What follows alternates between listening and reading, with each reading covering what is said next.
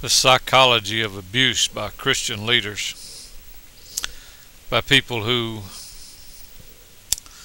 claim to be doing the work of God,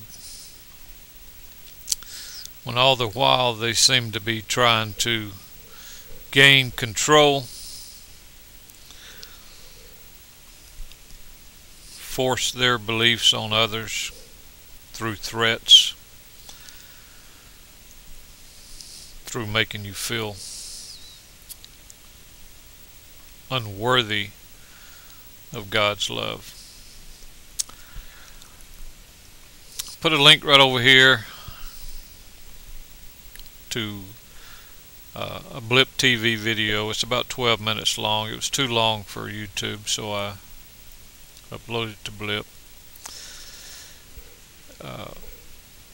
It's just my thoughts on how some Christians seem to be abusing the Word of God by trying to manipulate people psychologically. Thanks.